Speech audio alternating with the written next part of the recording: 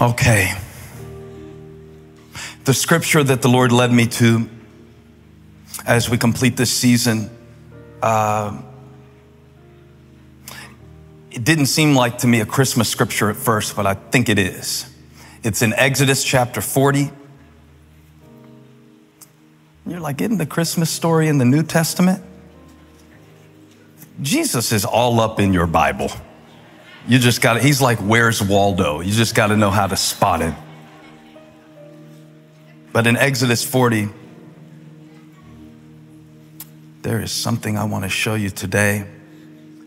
Verse 33, let's go. Then Moses set up the courtyard around the tabernacle, an altar, and put up the curtain at the entrance to the courtyard. And so Moses finished the work. Then the cloud covered the tent of meeting, and the glory of the Lord filled the tabernacle. Moses could not enter the tent of meeting because the cloud had settled on it, and the glory of the Lord filled the tabernacle. In all the travels of the Israelites, whenever the cloud lifted from above the tabernacle, they would set out. But if the cloud did not lift, they did not set out until the day it lifted. So the cloud of the Lord was over the tabernacle by day, and fire was in the cloud by night, in the sight of all the Israelites during all their travels. So the Lord gave me good tidings of great joy to preach to this Christmas season. My title is an announcement. Get ready to shout. God said to tell you, the restriction has been lifted.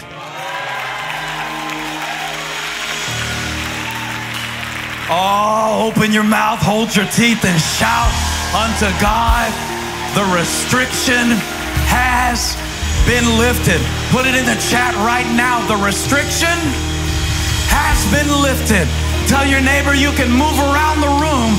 The restriction, you are now free to praise him. The restriction has been lifted. All right, now be seated.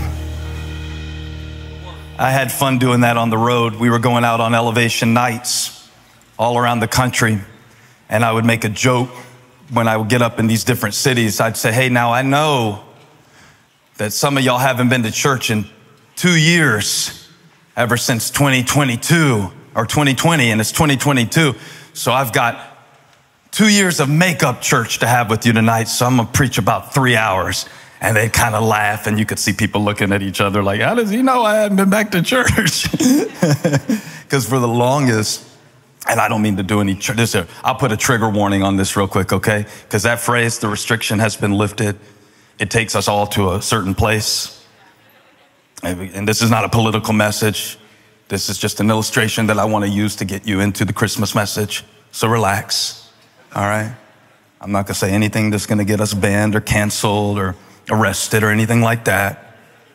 All right, now that we got that out of the way, the illustration is this. A man walks up to me and asks me a question. This was about 3 months after they lifted the restriction where we could start gathering again for church in person.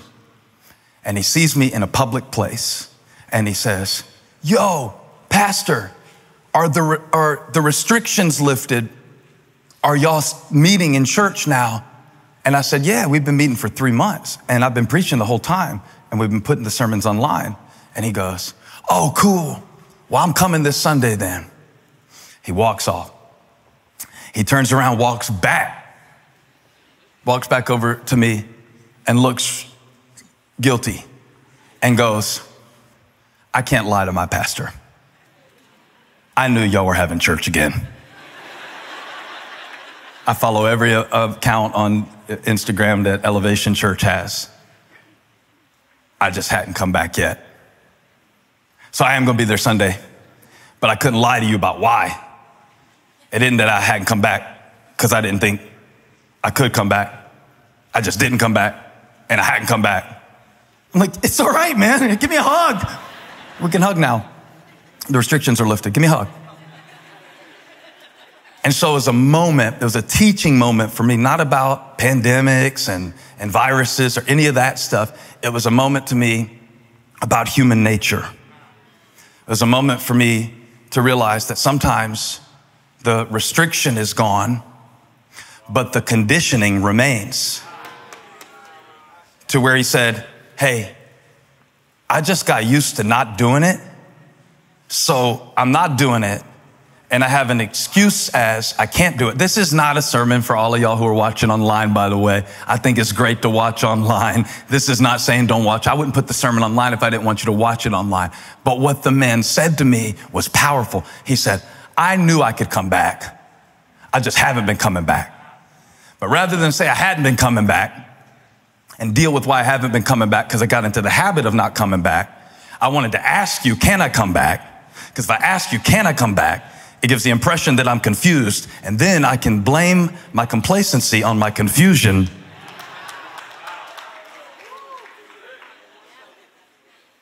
He said, the restriction has been lifted, but my routine has been established. And the fact is, I need to get back. Why are y'all in the room looking convicted? Y'all are here. You should be shouting about this part of the sermon. It's not even about whether you're in this room or not. It's really not. It's about whether you're in faith. It's about whether you're in the place God has called you to. And it's about whether or not you're allowing God to lead you in this season of your life, which is exactly what I gave you a picture of from Exodus chapter 40, where the Lord is leading his people. How many believe the Lord leads his people? That's one of the identifying marks of knowing that you belong to God, that Jesus said, my sheep know my voice and they listen. And so not only do they hear it, but they go with it. And so one of the marks of my maturity in God is that not only is he speaking, but that I am in step with him, that he is leading me, that he is leading me to be kinder, more generous, that he is leading me to be more disciplined in the areas that matter. In fact, that's the word that Holly and I are putting on our offering today. Just a few moments, people from all over our church, our global community, and even online are going to be giving to the work of God through this ministry. And every year we challenge every person, every family, pick a word. My kids all have a word. Their words are just as unique as they are as people. I'm telling you, it's hilarious because they were all making fun of each other's words at the table last night. And I was like, y'all need to stop making fun of each other's words. And we need to set an example for the people of God and give as a family. We can't be fighting like this as we're trying to set an example of faith. And so my word that I told Holly, because sometimes I ask her and then sometimes I just tell her, and she trusts me, so she lets me be the leader of our home. I said, our word is actually leadership. Our word is leadership. Because there are two things I'm becoming more convinced about with every year God leaves me on this planet. One is that he is leading me. And the other one is that I need it. How much stupid stuff have I done? How many relationships have I wasted my time investing in because I didn't let God lead me? Think how much money you could have saved on first dates if you would have listened to the Lord and let him lead you. Touch the person next to you and say, let him lead you. It's not like he doesn't want to. It's not like God is cruel up there trying to hide his will from you. It's not like God is some kind of masochistic master who wants to put you in situations and not show you what to do. I mean, if you need further proof that God wants to lead you, look to the extremes which he was willing to go to lead his people through the wilderness in Exodus chapter 40. If you don't think God wants to lead you, watch this example. It's brilliant. God says, I'm going to give you a place called the tabernacle. You could put it right in the wilderness at the base of Mount Sinai. I'm going to give you my commandments, 10 of them. And even when you break them, I'm going to give you the tablets again so you can have another start, because I am the God of new beginnings and second chances, and I will lead you even when you lead yourself astray. If you are faithless, he will remain faithful, for he cannot deny himself. And when you get done with the commandments, build a tabernacle, a place for my glory to dwell, a place where there can be an altar, a place where there can be a basin for the priest to wash their hands in, a place where there can be a cherubim where the presence of God can dwell in the most holy place. After you get through the curtains and the lampstand and the table of showbread, all which are pointing to the ultimate revelation of God in Jesus Christ, our Savior, born on Christmas Day.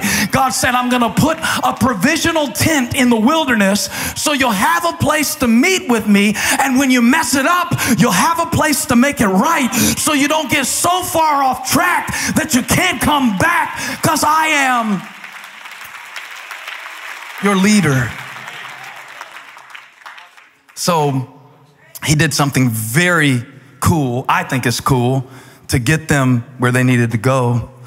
He gave them this cloud that would settle over the tabernacle, and then it would lift. And when it lifted, that meant it was time for them to move. And when it stayed, that meant it was time for them to stay. And all they had to do was obey. And I kind of wish that this Christmas, God would give me a cloud like that cloud. Wouldn't that be cool? Come on, wouldn't that be amazing? God just telling you, nope, don't take that job. Come over here, stay right there. That would be awesome. I would love it.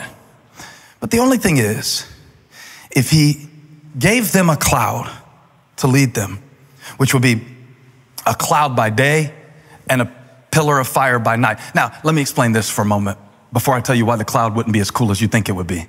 Because it wouldn't be as cool as you think it would be, and I'm going to show you why in just a moment. But first, let me say this. The cloud looked like one thing in the daytime and another thing at nighttime.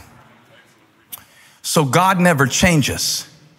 Thank God that he never changes.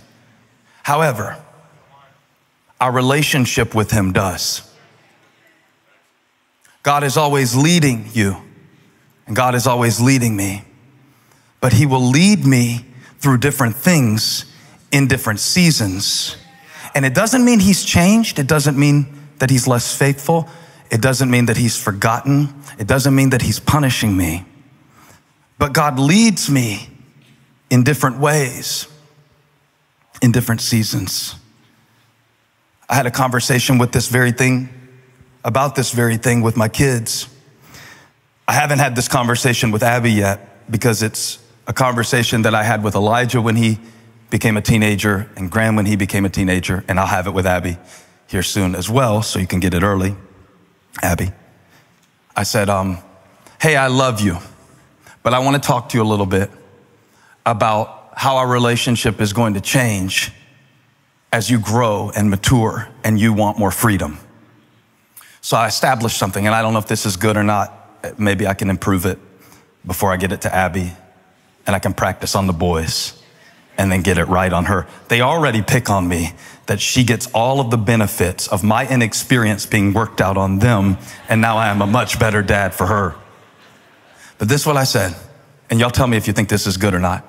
I said, my love for you is set.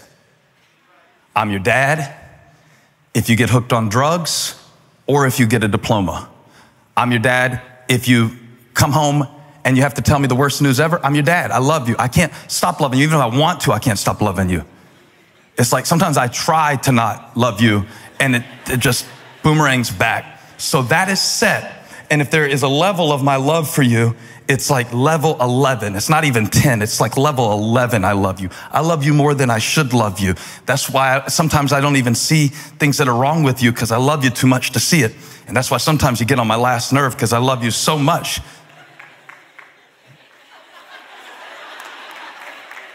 And that was a conversation that my love for you is set, but your freedom is not set in this house. Your freedom is contingent on your behavior in 3 specific areas.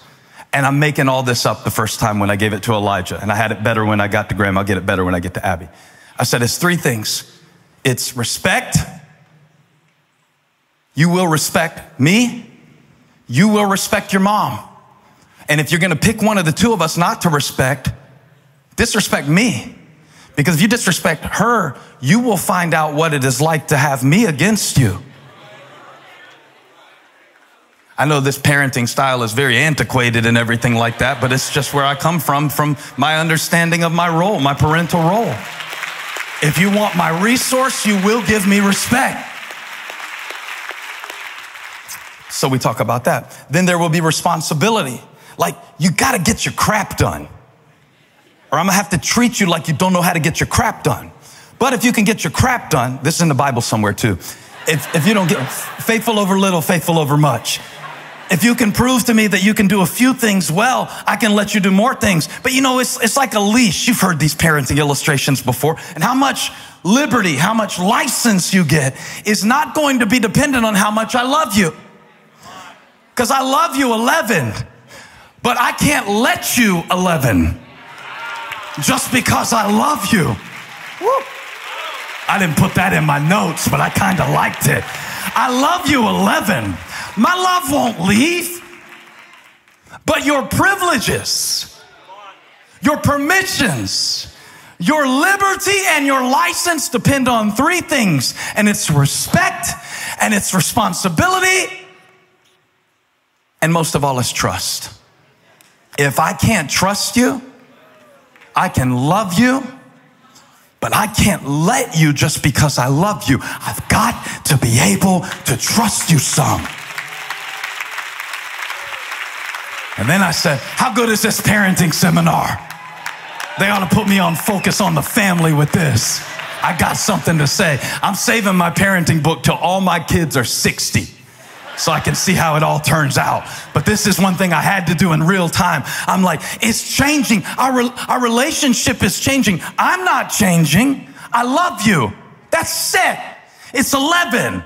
It's not going to go to 9 Monday and 7 Tuesday and then Wednesday you win a big softball game. We're back to 11. That's not performance-based.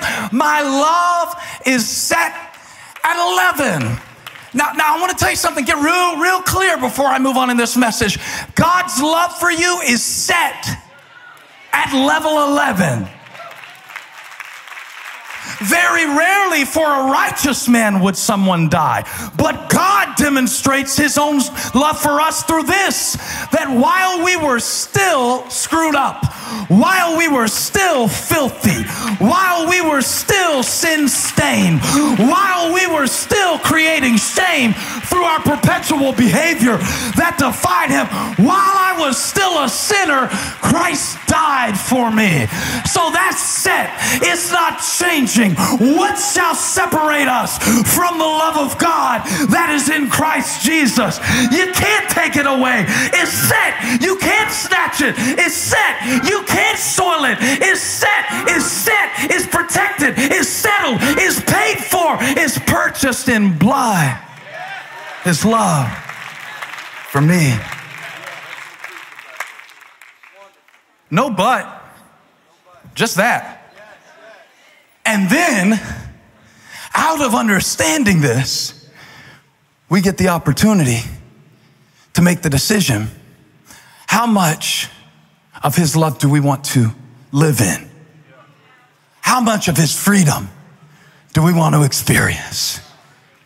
So it says in Exodus that God gave the people not only a place where he could meet with them, the tabernacle, but over the tabernacle came a cloud, and the cloud represented his glory and his presence. Let me show you something so cool. I know you'll like this because I loved it when I saw it. In Exodus 40:33, put it on the board, please. It says that Moses finished the work. You see that? Moses finished the work. Everybody say, so Moses finished. Go to verse 34. Well, this blessed me. It said, the Lord filled Then the cloud covered the tent of meeting, and the glory of the Lord filled the tabernacle. So let's put those two together. Ready? So Moses finished, the Lord filled. Stop asking God to fill stuff that you won't finish. God doesn't bless good intentions. God doesn't bless your to-do list. He blesses your done stuff that you push through. Now, what does that have to do with restriction? It has everything to do with restriction. It has everything to do with the man who walked up to me and said, I knew I could come back, but I'm not coming back because I got so used to not coming that my conditioning was set down here and my permission was set up here. And so I've been living at the level of my conditioning. I stopped coming, even though I have permission to come back. And now there's a gap. And he said, I feel bad. And I said, don't feel bad. Just come back. You could come back. The restrictions are lifted. You can come back. Come on back Sunday. I'll look for you. And I want to tell you, he was here.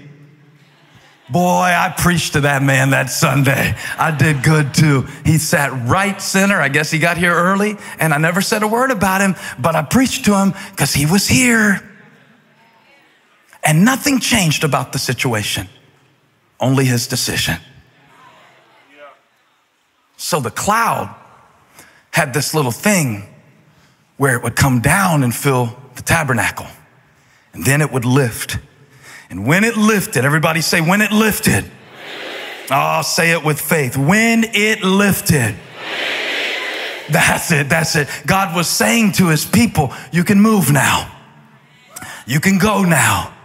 You can go forward now. He wanted to lead them all the way to the promised land, all the way to the land of Canaan, flowing with milk and honey. The land where the grapes are so big, you need a partner to help you carry them on a pole. All the way to the land of Canaan, where they could have their own land and settle in it and declare the goodness of God as their inheritance. He wanted to lead them all the way to Canaan. So he gave them a cloud, see? And when the cloud lifted, they got up. And when they got up and moved forward, the cloud took them until it settled again. And when it settled, they settled. And this was the system God gave them in the wilderness. And I'm thinking it would be kind of good if God would give me this for my wilderness. You know, let me know what to do. Give me clarity, God. I just need to see. How many of you want God to show you something in your life right now? This or that. Him or her.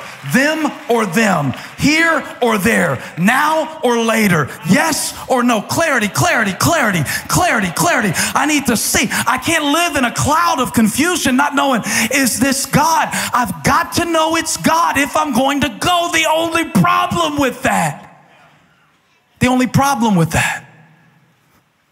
is that God can give you clarity. But if you don't commit, in fact, I'm going to go a little further than that. Clarity comes from commitment.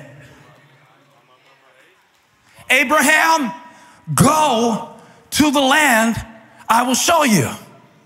And a lot of us are confused because we're not committed. We haven't really decided to serve God with our whole heart. So now we're asking God, oh, show me. I want one of those clouds, Lord. I want one of those clouds to lead me into a new career. I want one of those clouds to show me, God. Give me one of those clouds like Moses had. Moses had a cloud, God. Give me a cloud and lead me. What good would it do? The cloud led them around and around and around and around in the wilderness, because when it finally got them to Canaan, they didn't have the courage to go in and conquer it. Did you hear what I said? God gave them clarity. Okay, this is what I want you to do. This is where I want you to go. Here is who I've called you to be. This is what I want to give to you. They had clarity, but they didn't have the courage to act on the clarity that God gave them. So we keep saying, God, I need more information. God, I need more knowledge. We don't need knowledge. We need commitment. Because the moment you decide, I'm going to be free, God will show you where the keys are. The moment you decide, not just dabble, not just test it, not just sometimes, not just once every 3 weeks, not just when you hear a sermon get fired up. The moment you commit to it, God will give you clarity, but clarity comes with commitment. The moment you decide, I'm going to be a better husband, God will show you how to be a better husband. The moment you decide, I am not going to keep running to these drugs anymore, God will show you who to talk to that can help you make different decisions. The moment you decide, the moment you commit, and the moment that you step is the moment that you're strengthened. So now, we've got a conversation that we need to have. Not how much does God love you. That's sad. And guess what? We don't even need to talk about, is God with you? His presence is set. You think you can run God off? I just don't know. I just don't feel God's presence. What does that have to do? Feeling God's presence is not a factual indication of whether God's presence has left you or not. You know why you're not feeling his presence? Because you're not saying any prayers. Yes, I do. I pray every day. No, you close your eyes, you worry, you call it prayer.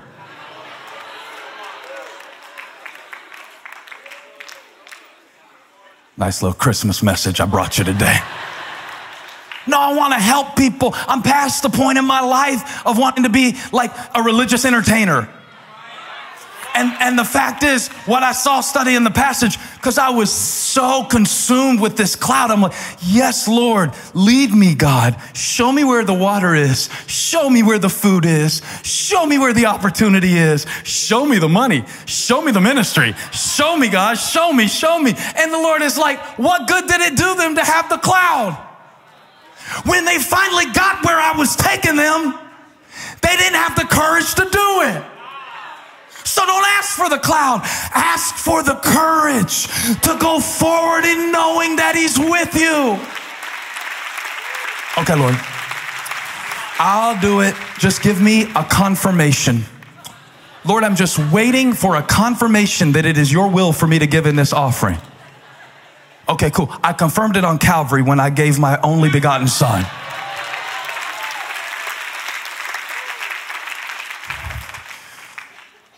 One guy was asking me, what do you do when you don't clearly know what God wants you to preach? And my answer was really surprising to me and to him. I thought, because I do know what that feels like. I know what that feels like. And I said, I get my hair cut. He goes, I said, no, I just thought about it. What do I do when I don't know what God has called me to preach? I get my hair cut.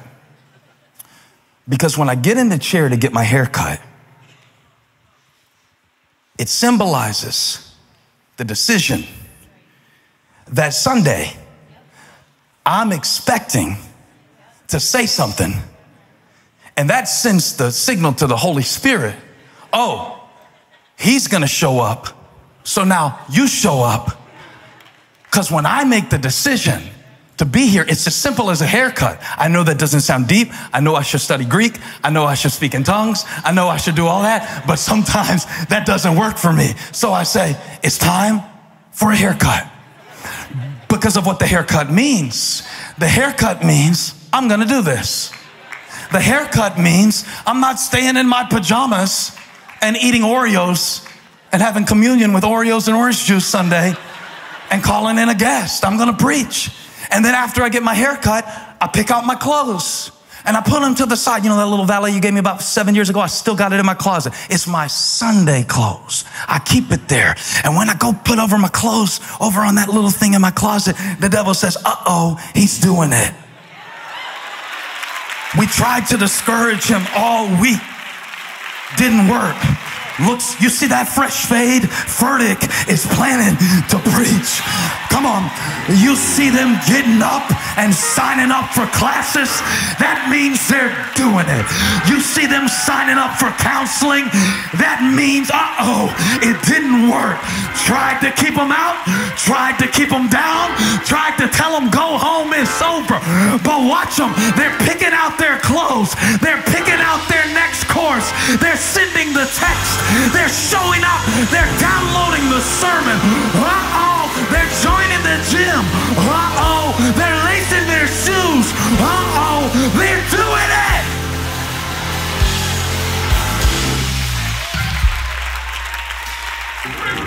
And now God can show you what to do because you've decided, I'm doing it.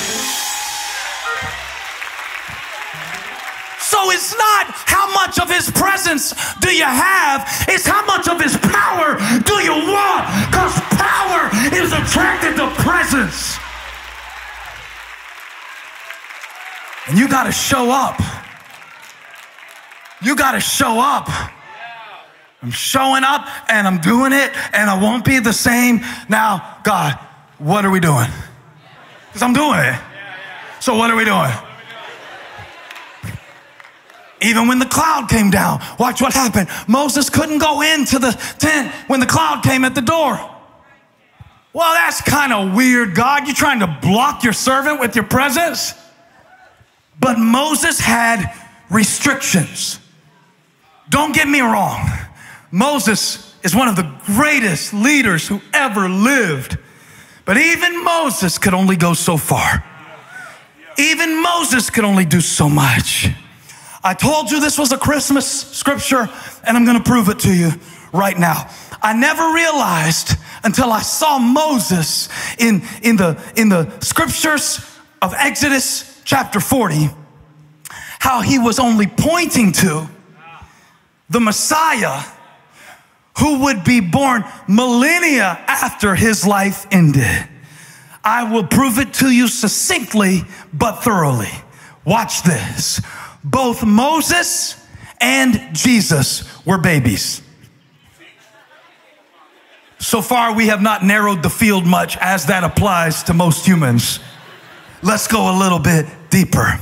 Both Moses and Jesus were a part of a political threat that extinguished the lives of every Hebrew boy under the age of 2.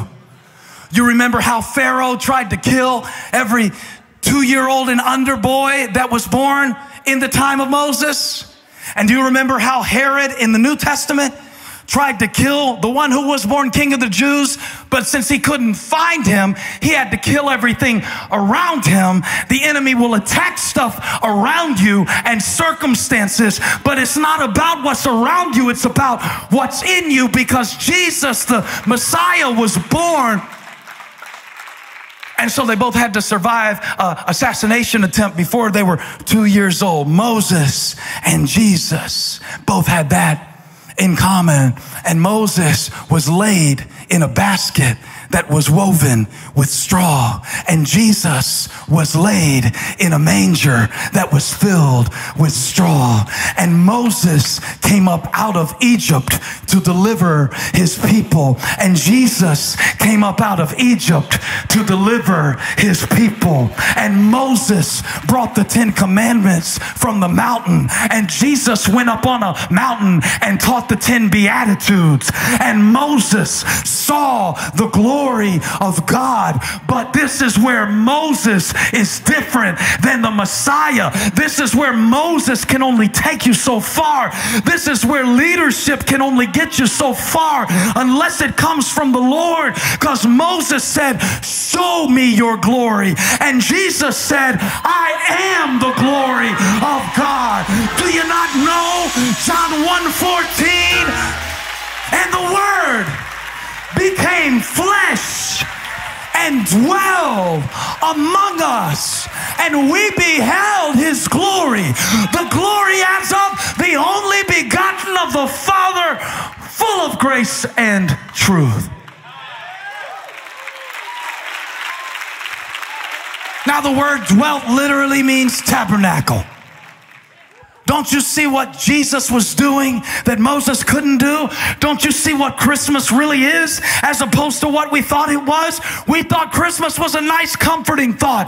We thought that Christmas was God coming to say, it's very nice to meet you. I'm sending a baby because who doesn't love babies? Don't you see this coming full form? Don't you see that the nation of Israel was in the womb of the wilderness, becoming the nation that God would bless the earth through, just like Jesus was born in the womb of Mary to save his people from their sins, and the Word became flesh and dwelt among us? What does that mean? He tabernacled in the middle of the wilderness. He tabernacled in the middle of my sin, and he was born in the straw to save me from my sin. This is Christmas. It is God saying, because I am here. Emmanuel means God with us. That is his intimacy. You don't have to go to a tabernacle or a church building or an altar to meet with God anymore. The restriction has been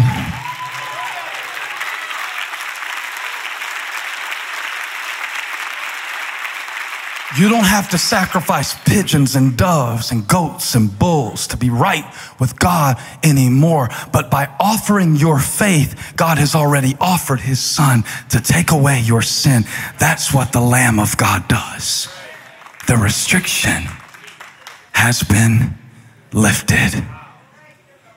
The restriction has been lifted. So much so that when God wanted to announce good news of great joy to all people, he did not announce it in a synagogue. He announced it to the shepherds. To let you know that God can do what he wants to. God can use who he chooses to. And that includes you.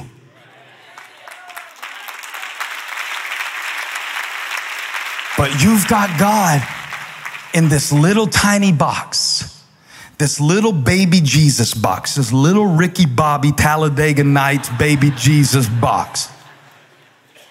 The spirit of religion is the Ricky Bobby spirit, by the way. And I'm not endorsing any movies or anything like that, but I think maybe you could do a Bible study around it. How baby Jesus. Go back to the conversation I had with my kids, all right? It's like God doesn't change, but Jesus didn't stay a baby. That's his incarnation. That's how he came into the world, through a virgin womb, to show you that all things are possible. Once the dude comes through a virgin womb, all bets are off. That was the first announcement that God can do what he wants to in your life. You know, the cloud was kind of had a mind of its own in Exodus. It would move when it wanted to. The cloud didn't move on a set schedule, because even in the wilderness, God was teaching us that he is consistent, but he is not predictable. He's consistent. He'll be there, but he's going to look like one thing in the daytime, one thing at the nighttime. And may I add, he's not going to move every Monday at 3 o'clock. Because if he moved every Monday at 3 o'clock, you would worship Monday at 3 o'clock. If he always blessed you through the same people, you're like, they didn't call me back. That's because God wants you to be a blessing to somebody else. And if he keeps feeding you through the same people, you won't move. He's consistent. His presence is set at level 11. If you make your bed in hell, he's there. If you're having a great day and polishing your halo, he's there. But watch this. Oh, this is so powerful. The cloud had a mind of its own. God's thoughts are not your thoughts, and his ways are not your ways. And the stable was not the Airbnb that Mary and Joseph would have chosen to rest and recuperate after the birth of their baby boy. And he didn't stay a baby. You've met baby Jesus. You like baby Jesus. You carry baby Jesus. But there will come a point in your life where you need Jesus to carry you. So I want to go to the Christmas scripture that you've never heard before on Christmas, where we meet not baby Jesus, but breakthrough Jesus. In Luke chapter 5, the Bible says that he had come to Capernaum. Now, the baby Jesus was born in Bethlehem. Breakthrough Jesus, if you want to meet this Christ, he can be found in Capernaum. That's where he based himself to do his miracles. And the Bible says when he got to Capernaum, he was teaching and preaching. Why? Because he is the word. Wouldn't you love to hear the word preach the word? I bet that would be good. I bet that would be awesome to hear the word preach the word. It was such an attraction that they gathered and nobody could get in the door. They closed it and they tried to send these guys to overflow. And I want you to watch what happened in the meantime. In Luke chapter 5, verse 17, the Bible says one day Jesus was teaching. And the Pharisees and the teachers of the law, you're not ready for this. They were sitting there and they had come from every village of Galilee, all the surrounding zip codes, and from Judea and Jerusalem. And watch this. The power of the Lord was with Jesus. Well, of course it was. He's Jesus. And power is attracted to presence. So since he is God in human flesh, the word became flesh and dwelt among us, it makes sense that the power would be where the presence was. God is here and anything can happen. God is here and all things are possible. God is here. Change might break any minute. God is here. Joy might flood your soul any minute. God is here. Something can happen right now because God is here. So the power of the Lord was with Jesus to heal the sick. Verse 18, let me preach this Christmas scripture. Some men came carrying a paralyzed man on a mat and tried to take him into the house to lay him before Jesus, but they couldn't. When they could not find a way to do it because of the crowd, watch what they did. They went up on the roof and they lifted their friend. So when they said, there's no way, you can't do it, the moment that they said there isn't a way, it sparked creative faith in the minds of these committed friends. And they looked all around for a little while. And they tried to find somebody who was sleeping at the door, maybe an usher who wasn't paying attention. But since they couldn't sneak past a sleepy usher, they devised another way on the roof. There were many that day who came to the same door needing a miracle from the Son of God. But they turned around and left, not because they couldn't find a way, but because they didn't commit to find a way. You quit too quick. You give up too easy. You go home too fast. You get too discouraged by one person telling you you look stupid. You quit too easy. You give up too fast. These men didn't leave. They lifted. They said, if we can't get through it, we gotta go over it. We gotta find a way because our friend needs Jesus.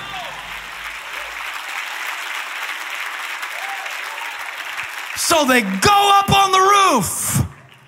They went up around the restriction. You can't go in. And when they got up, they lowered their friend down. And watch what baby Jesus did. Let me hold you right here for a moment. You've been praying to baby Jesus. Little Jesus you can carry around like a good luck charm. Talking about, oh, Jesus, I thank you for your presence with me. It's just so good to know you're with me. I love baby Jesus too. But I'm at the stage of my life, and I assume somebody is too, or else God wouldn't have given me this message. I don't need to carry him. I need him to carry me. I don't just need him to show me where to go. I need him to help me do it because I can't without him. Now, this man in the passage is physically restricted. There is a physical limitation, but it isn't always. It isn't always a physical limitation. It isn't always a physical restriction. Sometimes it is emotional. Sometimes it is familial. Sometimes it is the pattern of the way that you have processed your past experiences that will lock you up tight like a jail cell and say, you can't go out. But now this is not baby Jesus you're dealing with, is it? We beheld his glory. The glory as of who? The only begotten of the Father, full of grace and truth. So when they couldn't find a way in, they went up. When they couldn't find a way through the crowd, they went on the roof. And when Jesus, I love this part, when Jesus saw their faith, he said, friend, your sins are forgiven. Now watch these Pharisees, how they think about Jesus. Verse 21. The Pharisees and the teachers of the law began to think to themselves, who is this fellow who speaks blasphemy? Who can forgive sins but God alone? They didn't know who they were dealing with yet. Their limitation was the very truth that Jesus was proving, because he was God alone.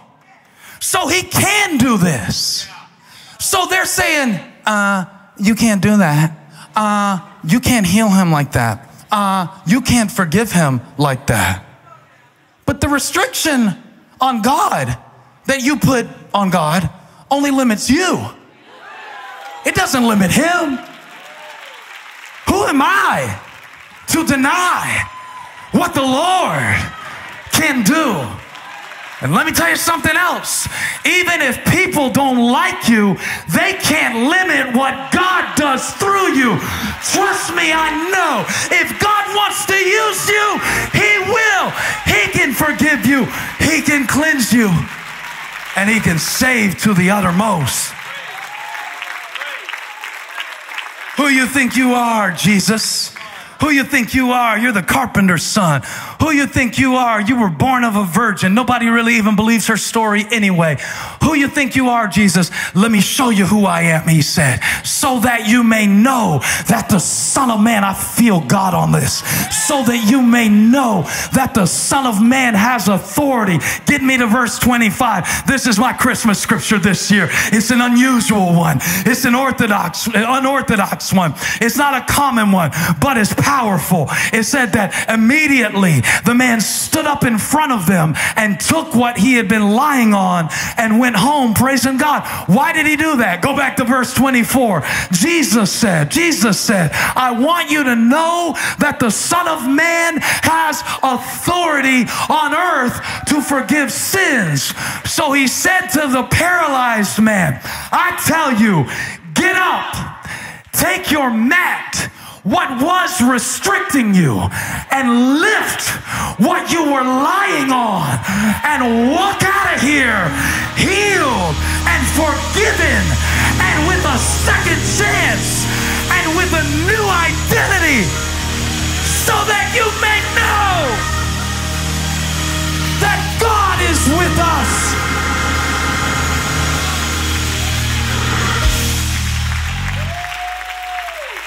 I don't know what you were lying on when you came in, but it's been lying to you. God is bigger than this. God is bigger than it. God is bigger than your box. God is bigger than your background.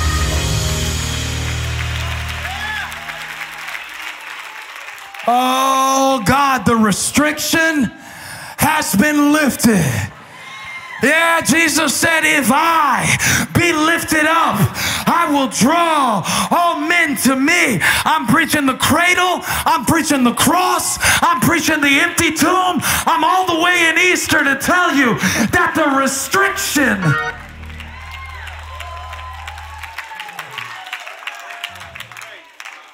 but I can't. But you can, if you will. Get up. Get up and live into what Christ died for your life. That's Christmas. That's Christmas. Talking about breakthrough Jesus, not baby Jesus. Thank God for baby Jesus. Thank God for your baby faith. Thank God for the point that you met God at 17 years ago. Why are you still in that wilderness? Why aren't you moving? Why aren't you growing? Why are you still replaying that? The Bible says that when Jesus saw their faith, he said, I want to show you what I can do. So get up. I know you came in restricted, but I want you to get up. Get up. And what you were lying on when you came in is a lie, an excuse that is moving you away from the very gift that I died to give you. So now when I tell you that Moses had a cloud that lifted up, but you have a Christ who came down. Do you see why this is good news? Do you see why God had me preach this message to you before the year ends? Because the restriction isn't real anymore. Sin has no more power over you anymore. I keep seeing that guy in my mind. He said, I can't lie to you. I told you that I didn't think I could come, but the truth is, I wouldn't. And the issue is that I won't. But if you, my brother, my sister, can receive this Christmas sermon and believe in your heart that God has raised Jesus from the dead, this could be the best Christmas of your life. Not just to celebrate and spend and consume, but to really know that God is able to do immeasurably more than you asked or imagined. Ooh, exceeding abundantly above. The limit that you put on God is a lie. I'm gonna speak to a few. I'm too old. That's a lie. Abraham was 100. Shut up.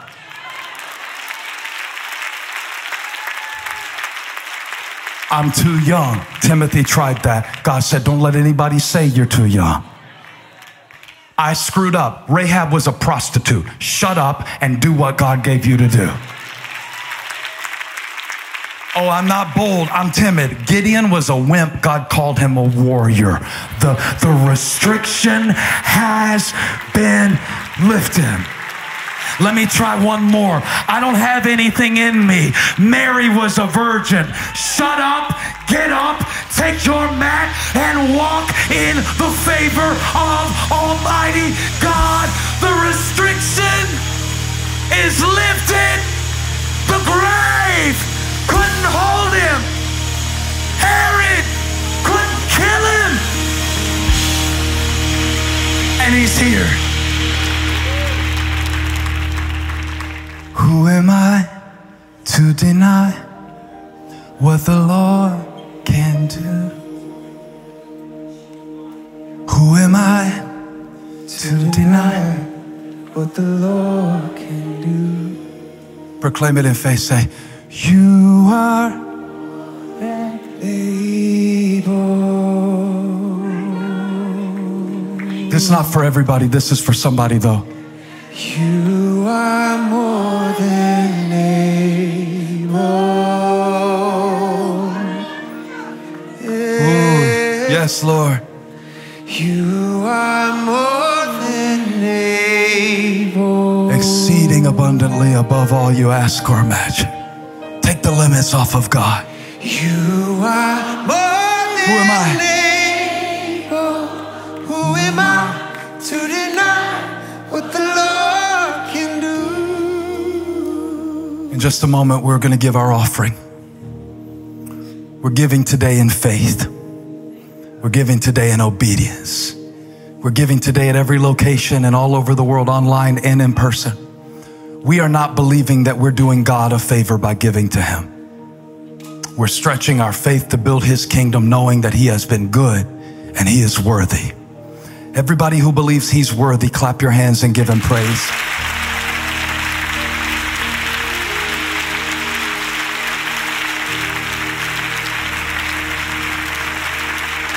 I want you to get your envelope. No one leaving. I preached short so we would have time. So get your envelope. Shorter. Preached an hour, bro. That was short. Look at me.